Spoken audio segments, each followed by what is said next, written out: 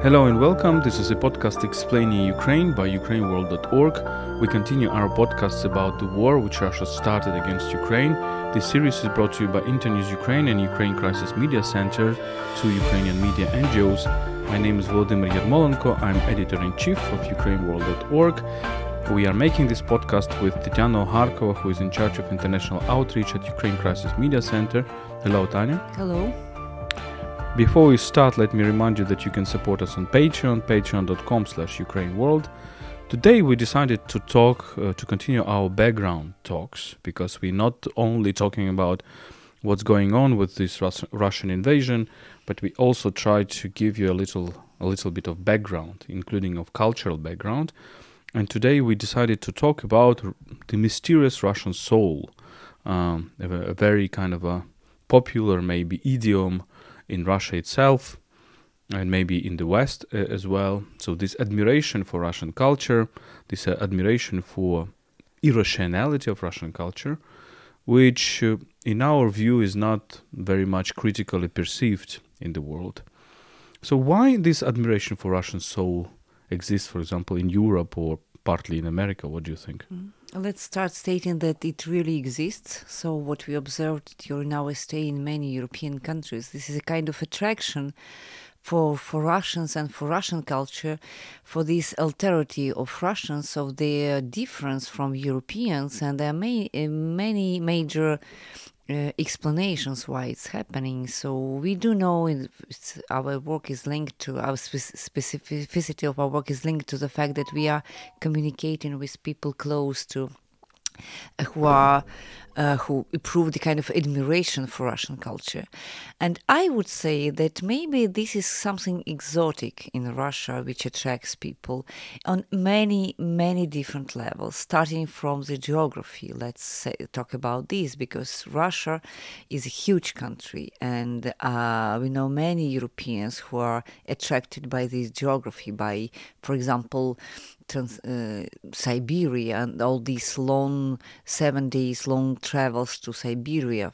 So this is something really huge. When you look at Europe, you have a lot of different, but compared to Russia, small countries. So with borders. So when they look at Russia, they see this immense territory, really huge one. And without many people, in fact. So when you move out from Moscow and out from big cities, you have this huge space. So there's something that really is different from what people know in Europe. So Europe is centered around cities. Let's not forget. So it's basically a culture of polis. You know, the ancient Greek polis, the communication between different communities. In Russia, you don't have real cities. You probably have, you have Moscow, you have probably the ancient cities of Novgorod, something else. And this can be explained why, with this fanatism with which Peter I was constructing St. Petersburg, he was trying really to build a European city with European architecture inside Russia. Yeah, and in Russia, they are attracted by this notion, by this perception of space. So you just, by this nature. And you can add here these low temperatures in winter, all this severe climate, it's also very much different from European. So with snow, with frost, with all that kind of things. So this is the Nordic culture. This is a kind of exotic culture for them. And I think this idea of what you mentioned, wideness. We all remember from our Soviet childhood. We remember the song "Широка страна моя родная." Our land is so wide, It's really this immense space. And I think this is very important. There is also expression «широкая русская душа», meaning the wide Russian soul. I think this idea of wideness is very important because it contained itself one of the key traits of Russian political culture, not only political culture.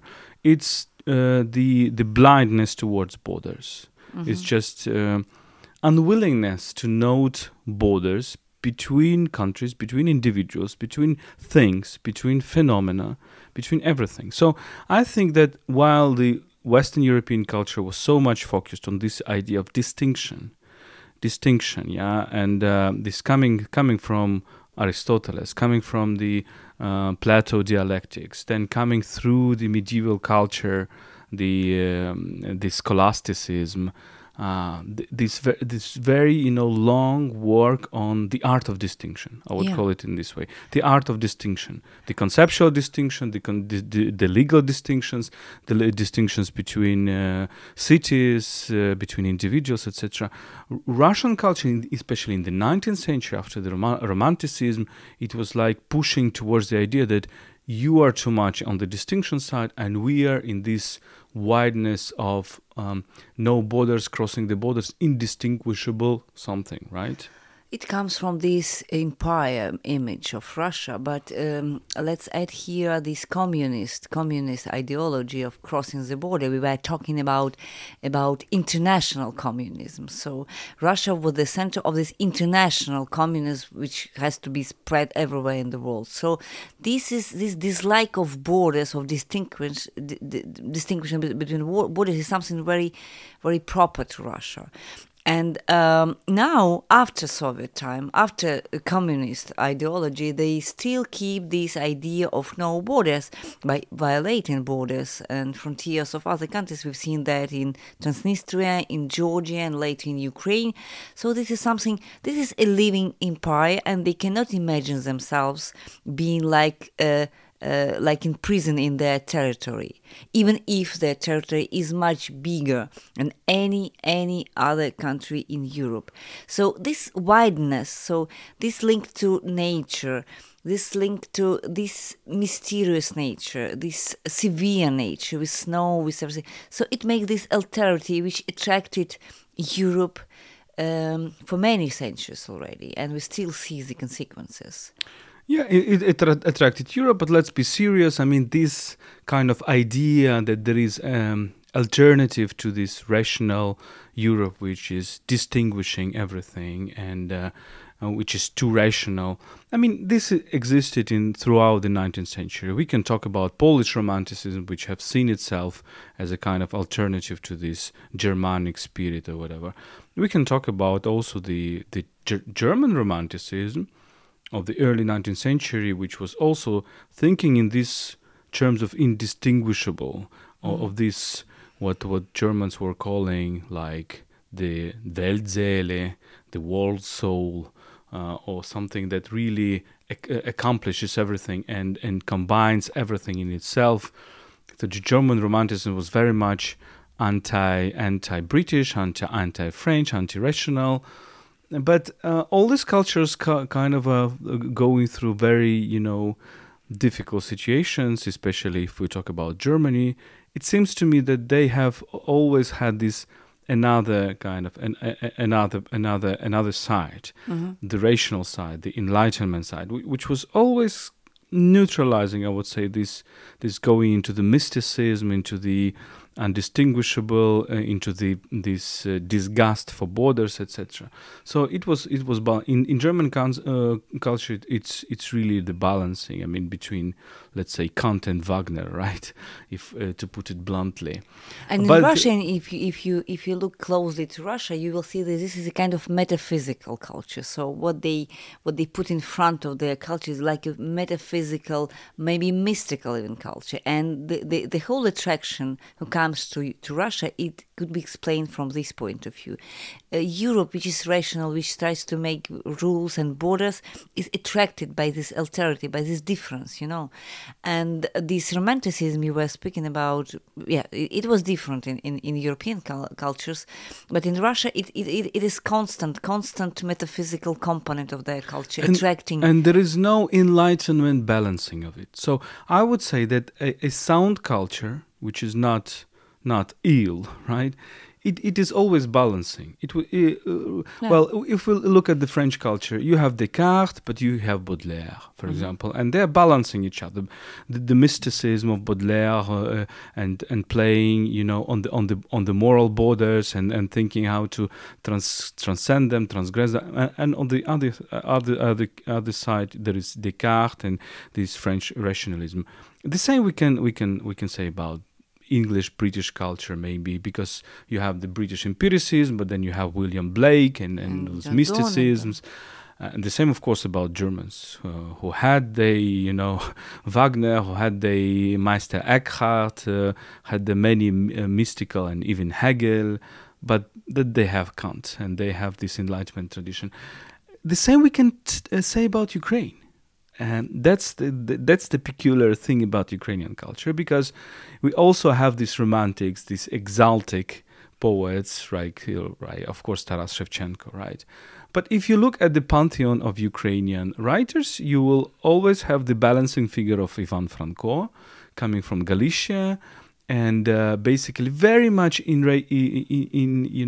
enrooted into the European very rational culture. I would even say positivist culture. So Ivan Franko is an example how you become a writer, being at the same time a scientist, a researcher. The same we can say actually about, for example, one of our key philosophers, Mikhailo Drahomanov, also a teacher of Franko, he's a positivist. So he's a very rational figure, very positivist figure, very science-focused figure. We don't have this in Russian culture. We don't have these heroes from the rational and positivist side. Yeah, and the explanation, I think, is that in this Enlightenment project, Russia was not inventing something new. It was approaching Europe. So when Peter I started this modernization project in Russia, it was idea to approach the Western civilization. So, but they don't have their own tradition of this rational thinking, of this normality in a way, So, and paradoxically, this attract any kind of reaction in Europe, because they are really different and really not balanced. Speaking about Ukrainian culture, it is also gender balanced, because in our pantheon we have a lot of women, starting from Lesya Ukrainka, but many others, Olga Kobylanska. So we have all this pluralism of voices, of faces, etc. But in Russia, you have only these metaphysical depths, all this tragedy, and it paradoxically, it attracts attention and even admiration, because when Europeans are tired of their own tradition, and it happened many times in history, they look up to the East, and they find these new countries, these different countries, this different approach, these different people. Wild people, and their attraction is also linked to not only to their wideness, but also to their wildness. The fact that they are not civilized, they are different. They are these close to nature source. It comes from this close to nature source, and in many descriptions you can read this admiration for Russian culture and for Russian muzhik, so peasants and all these figures, with an incredible metaphysical soul. This is because it comes from not civilization. So because it's too far from civilization, it's too far from European culture, and it explains this attraction to it, I guess. And the problem is that for Western intellectuals, this opening up to this, metaphysical depth or madness of Russian culture is an example of critical thinking. They're saying, well, we are not that naive with regard to our culture. We are critical thinkers. We're going beyond our culture. But the problem is that it is anyway too much West-centered. Even if it goes beyond looking for the otherness, it is probably critical towards its own culture, but it's not critical towards this culture to which it approaches. And that's what we Ukrainians are reproaching to this Western admiration of the Russian soul, because basically what these intellectuals, writers, journalists, politicians think, and the self-critical approach to yourself, is basically incredible naivete, incredible blindness, because basically you're not really interested in analyzing the other. You are just creating another naivete and another construct of your own psychological problems. That's it, in fact. So you are not critical about Russian tradition, you're just attracted, you just admire this culture, and that's it. But I like the word blindness about Russia, because what comes together, let's talk about what comes together with this with idea of immense space, with this empire without any borders, what comes together with this idea of wild nation, not rational, etc., etc. We already seen what's happening, what comes together, all these destruction, all these death, the culture of death everywhere where they put, everywhere where they are present, and all these things comes together with it. Yes, and let's analyze some cult, very popular Russian literature, for example, products. Let's look at them. For example, I am I think 20 years ago, I was reading very much a writer called Dmitry Merezhkovsky. He was immensely popular in Europe in early 20th century. When the Bolshevik came, he rejected Bolshevism, then immigrated to France, where he already had apartment because he was immensely popular writer at the time. And contrary to many other white emigres from Russia, he was rich enough to have an apartment in France. And then he hated Bolsheviks so much that he kind of misregarded the other evil which was coming, the evil of fascism. So he was writing letters to Mussolini, and I think he was even proud that Mussolini, he had a personal rendezvous with Mussolini, etc. So we can kind of look at those generation of early 20th century, people who left Bolshevik Russia in the 1910s, 1920s, people like Ivan Ilyin, who is very well analyzed by Timothy Snyder in one of his books. But I would talk about Merezhkovsky. What is interesting and what is important about all his novels is basically that he just erases the differences. He erases the distinctions. He always put the question whether it's black or white. So in the end, any of his historical novels, you just can't understand anymore whether you can draw a difference between evil and good, between black and white, between good deeds and bad deeds. This is kind of this moral criticism which has come to its end, where basically you are unable to distinguish.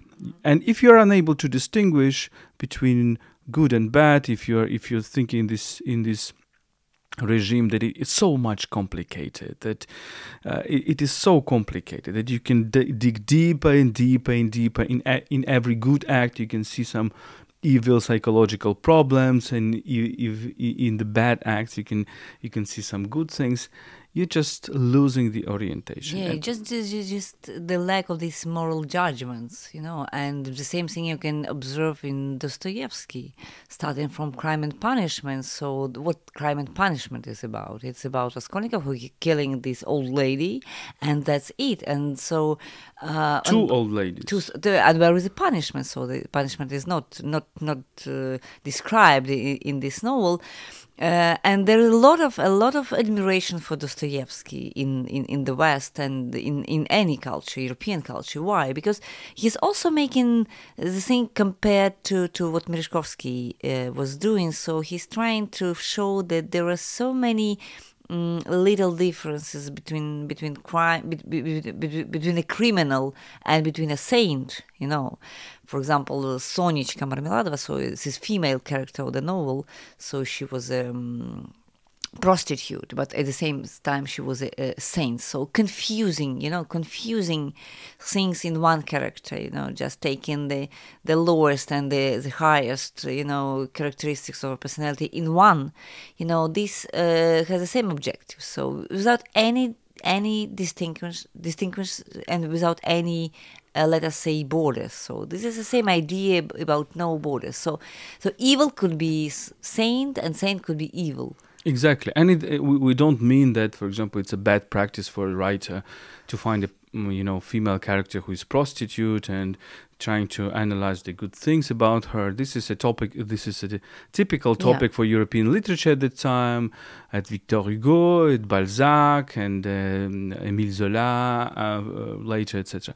But it's not that point. It's the point that basically, in order, and this is, we can also find it in Gorky, for example. If you want to find the good people, go where the bad people are. The only area where you find good people are where you were thinking to find bad people. In the high and the low are really made interchangeable. And by the way, this is on which one of our writers that we like, by the way, Mikhail Bakhtin, a Russian philosopher of the 20th century, he made his fame out of this, out of this seeing this kind of a approach to culture when the high and the low are just interexchangeable. But the thing is that, of course, European culture has this element, but it's very limited in time and space. What Bakhtin was trying to show. Yes, there is certain time and space, which is Carnival, in which you can exchange the low and the high, the good and the bad, the white and the black. But when it's over, it's over. You're going back to the typical normal logic. And I think that Russian culture has this feature as if it's a never-ending carnival, never-ending exchange of good and bad, until the point that it becomes interchangeable. Yeah, and in fact, Bakhtin was inspired by European culture, by Renaissance. So he was writing about this carnival culture, but by doing so much emphasis on this carnival, he was really thinking about this carnival exists everywhere, and all the time. So there is no back to order, So this is kind of no order at all. So everything can be changed. And what we see now in Russian culture and Russian politics now is this never-ending story of plural realities. So what we see now, Russia is developing this idea of everything is possible. You act and you're never responsible for what you are doing. So you could be not responsible for that. So any event they could present in multiple ways. So they are happening at the same time. So in a way that audience is confused and nobody believes everything. So this is a notion of truth as well. So very important in Russian language. So they are in Dostoevsky. This is a kind of a key point in Dostoevsky and developed by Bakhtin, by the way, because in Russian you have distinction between two words, istina, truth, and pravda, also truth in English. But istina is something, is unique truth. So the truth is maybe absolute truth. But what Dostoevsky characters were saying, and what Bakhtin was telling us about Dostoevsky characters, he was telling that every personality has its own truth, this ultimate absolute truth, and no truth is higher than anybody else's. So it means that every personality, every character, be it him or her evil or good or anything, he can his own truth or her own truth. So you cannot reduce it and you cannot sum up it to this istina. So this is important, and that's what Bakhtin was calling polyphony novel in the Dostoevsky. And this is idea of mining, of making not serious any talk about real state of things, because it's about extreme subjectivity at the same time. It's about that you can have your opinion, your absolute truth, and me, I can have my opinion, and nobody of us is right and nobody of us is wrong. And this is important thing in Dostoevsky, because he was a master here. He was creating really extremely persuasive characters in every of his novels, and here we do trust Bakhtin, who describing that very consequently and very persuasively. He has these different universes, these subjectivities, and they are always in interaction, in a kind of play all the time, and nobody of them is absolutely right, and nobody of them is absolutely wrong. And this is about the morality. So when it comes to this is okay with Dostoevsky, but when it comes to real life, what we see, so it also means for many Russians that there is no real truth and nobody is right, and and they can call fake news or fake realities the reality where they don't win, or reality which is not okay for them, etc., etc. Yeah, and then basically this openness to understanding everything, everybody, leads you to a situation when you can understand the massive killer and say, yes, he or she has her or his own universe and should be understood, and should be really penetrated. His soul should be really penetrated, understood, have empathy, sympathy, etc. And that's the key problem of this approach, that basically this is a total moral relativism, right? So when Russians are shelling the railway station in Kramatorsk with the missile on which it is written for children, they mean that they're doing the right thing. They mean that they're doing the morally right thing. So they're killing children to revenge other children they're supposed to be killed because of the actions of Ukrainian army.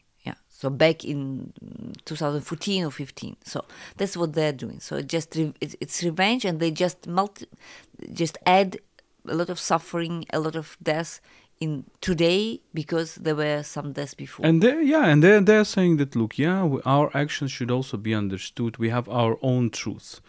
And this concept of pravda, it's very important. It's not only Dostoevsky and Bakhtin. It's really something that is in Russian mass culture since the movie called Brat and Brat 2, Brother 2, in I think 2000, when there was a key phrase which we I think already quoted, "В чем сила брат, сила в правде." So the force is in truth. This is a phrase which was repeated by Putin after the annexation of Crimea. So the truth, the pravda, meaning your subjective feeling of your own rightness, and righteousness, which cannot be judged by anybody in the world, which doesn't have any standards to be judged. And that's horrible, because you can justify anything. And that's why Russia was explaining, starting from 90s, that the whole world doesn't understand Russia, because it has its own reasons and own destiny, and you don't understand what we are, what we want to do. And we have our own truths about history, and what's happening. In fact, it's also happening rewriting history, because you just don't understand these events in our perspective. So they have their own right to do everything with the past, as well as with the present or future. So in a way, let's sum it up. It's a dangerous point of this and of Russian culture. Yes, and what they're doing basically, this lack of distinction, is they're approaching European or Western culture and saying, yes, what you're calling black is actually white, and what you're calling white is actually black. Look at how they communicate with the rest of the world. They communicate in this way. What you're calling good, we will, as we are so critical, as we are so, complicated, we will just call white. So this is kind of this dialectics of their thinking. Another element, I think this is a final element we want to stress, is the idea of extremes.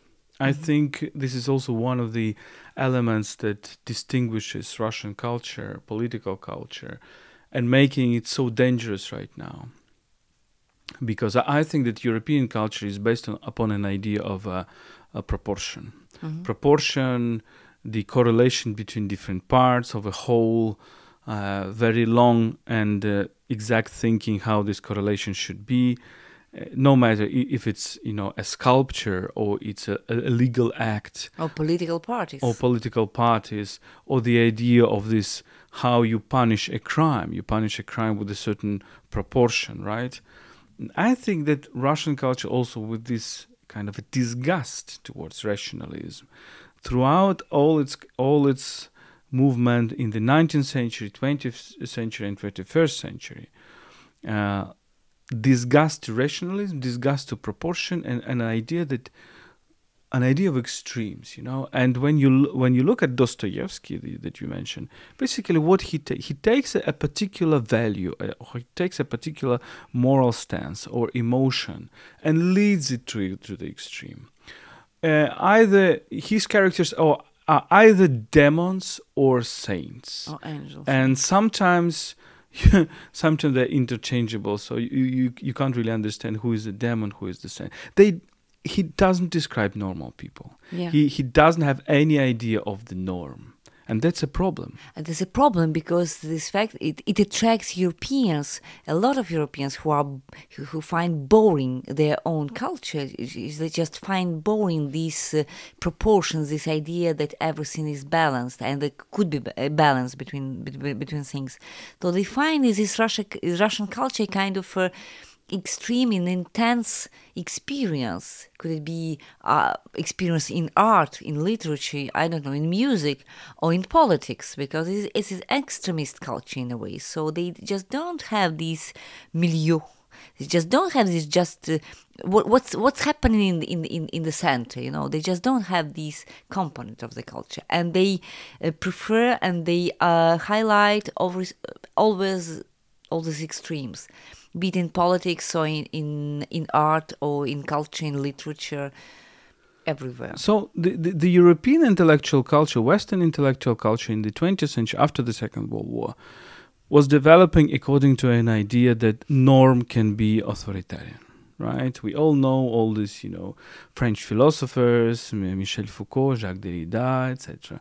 Their message was norm can be authoritarian. But what we understand now here in Eastern Europe is that absence of norm can be even more authoritarian or totalitarian, because absence of norm is basically saying that everything that is proportional, everything which is this, what Aristotle was saying, the mesotes, the golden middle, everything which is proportional is bad. We should go to the extremes. But when we go to the extremes, extreme emotions, extreme actions, extreme ideas, suddenly we find ourselves in a concentration camp. This is extreme cruelty at the same time. So this is a kind of extreme cruelty with this absence of moral perspective on what's going on. And maybe the last thing is to say that Russian culture, it flees the reality. So another, maybe the last important thing, it is metaphysical culture, mystical culture. It is against reality. So it against this boredom, of these norms and rules and balance. So all of what Europeans are sometimes tied. And that's why they go to Russians to see or to have all that. But this travel, this rebellion against reality, this is something could be extremely, extremely tragic and cruel, because they are denying reality of what they are doing. So they are denying the reality of things which exist, and they are leaving behind them a kind of a desert, like, I don't know, like Bucha, maybe a good symbol now. Yes, so this is our Ukrainian perspective on Russia. You will probably find it biased. Well, you have all the rights to do so, although we analyze it since many years. It's not that we just come up with these conclusions now. We have read lots of Russian literature at our time. We even studied them academically. So, of course, we speak Russian, we read Russian. And I think we have certain right now to put some questions to the global culture, because Russian culture was not approached critically, neither inside Russia nor outside Russia. And I think it's time to do it, because as we try to show you some of the hypotheses which were developed in the European Western intellectual culture are now should be put under question, given what we see right now, what's going on. Exactly. This was a podcast explaining Ukraine by UkraineWorld.org. My name is Volodymyr Yermolenko. I'm chief editor of UkraineWorld.org. I talked to Tetyana Ogarkova, who is in charge of international outreach at Ukraine Crisis Media Center. Support us on patreon.com/UkraineWorld. You can listen to our podcast on SoundCloud, Google Podcast, Apple Podcast, and YouTube. Stay with Ukraine and follow us.